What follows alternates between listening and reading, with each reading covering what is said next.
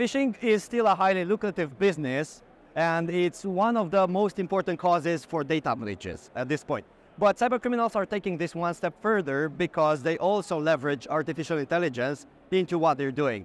So at this point, cyber attackers are exploring ways to take phishing to a whole different level by going into what we call the deepfake segment of the market.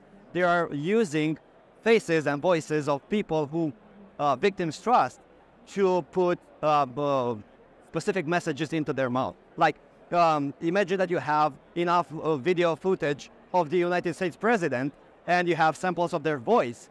All you need to do is plug that information into a mobile studio and put your face on the camera, and all of a sudden the algorithm will transform you into the United States president delivering the message that you want.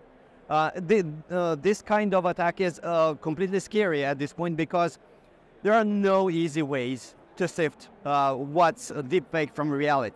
If you see something on the internet, you literally have no idea whether that is a real incident or if somebody is playing a prank on some high-profile person.